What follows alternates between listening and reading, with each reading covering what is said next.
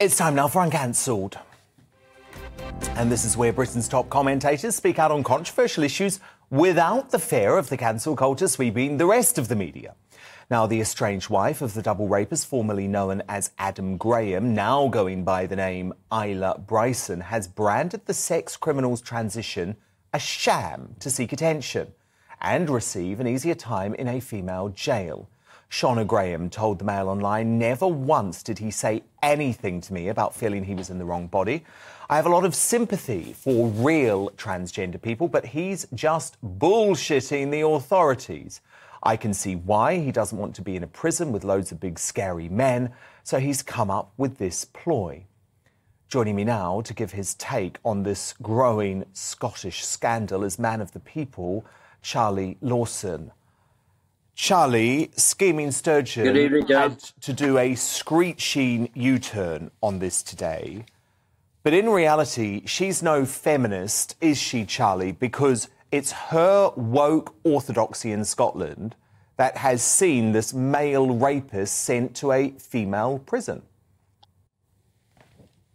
Well, I think, Dan, earlier on this week, I was very, very angry about two placards saying decapitate TERFs and all this stuff.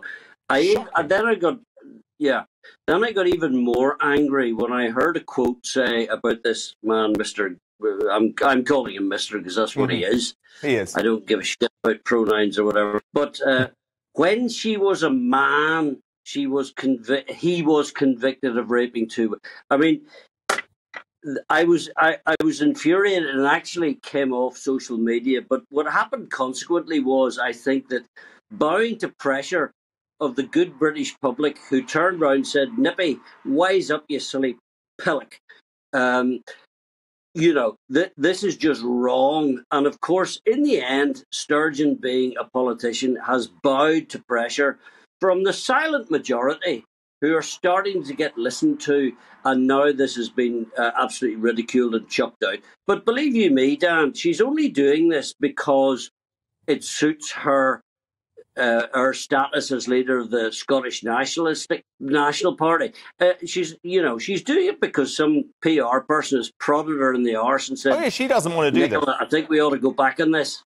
Yeah, absolutely. I mean, what did you make of this extraordinary interview, Charlie, from Shauna Graham, who was married to, or who is married to this monster, actually? She remains her husband. So while this guy gets through the courts in Scotland, no one calls him out for this being a complete sham. The wife says he never spoke about wanting to change gender. This is something that he has done simply to avoid the tough treatment that he's going to get as a double rapist of women in a men's prison. Well, Shauna's come up and been honest. It clearly wasn't a good relationship for her, and my sympathies go out to her because he's clearly a complete arse. But the one thing I would say, Dan, the one positive thing to come out of this is that perhaps this may be a turning point for us silent majority, or us fairly vocal silent majority. Well, I think it is. No, I think we are the silent majority, but I listen. think it's changing. Yeah, I think it's changing. Even the BBC, even the woke British bashing corporation leading on the story today because they know that they can no longer avoid it. Yes. There's a couple of other issues in the gender wars, Charlie, that I want to look at, though. Edinburgh University has butchered one of my favourite musicals, Jesus Christ Superstar, by making the Son of God non-binary. The 12 Apostles will also be portrayed by female or non-binary performers in the woke production. But good on him, Sir Andrew Lloyd Webber, Tim Rice, obviously behind the incredible musical Dove, insisted the lyrics and pronouns cannot be changed. What did you make of that? Well, as you know me, Dan, I spoke to someone this evening about this who's a Christian. He's not devout, but he's a believer, my friend Andy. And he finds it, A, offensive, and B, he doesn't understand it. I don't understand it. I actually couldn't give that big a monkeys. I mean, as we've said before, if you want to change, if you want Francis de Latour to play Hamlet, fine, okay. Now, Jesus Christ, no matter what kind of who you worship or whatever, Jesus Christ was a man. We know that. Now, okay, if you want to play him as a Hamlet, clearly was a chap, but if you want to play Jesus Christ as a girl, I can kind of sort of go along with that, okay? But they're not content with that. It's going to be it's going to be a nobody. It's going to be a rhododendron or something. I mean, what are they going to identify this human being as? It doesn't make any sense. It's another load of bullshit from Edinburgh University, following hard on the heels of Aberdeen, telling us that Peter Pan was dangerous, for Christ's sake. Oh, I know. It's the same thing, and we're just thinking, what are, as we've said before, Danny, who are the young people coming out of these universities? What in the name of God are they going to be like? We know. Sadly, we know.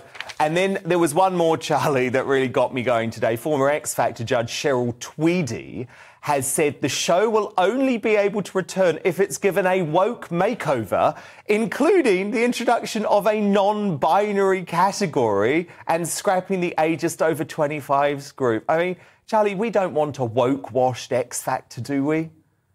No, I don't think Simon will wear this at all. I think he's a fairly sensible chap. But also, I'm actually phoning you from up in the northeast.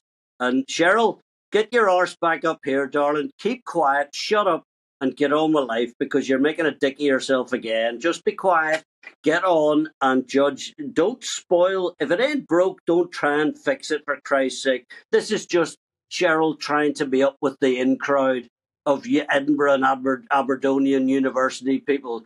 Cheryl, you're gorgeous, baby. Just sit tight at home, keep quiet, and look nice on the show. It's fine the way it is. We don't want rhododendrons and plant pots coming up doing fucking stupid bloody songs. No, exactly. We want Louis Walsh, Simon Cowell, Cheryl Tweedy, Danny Minogue having big arguments. Forget a non-binary category. Charlie Lawson, thank you so much, Charlie. We'll speak next week.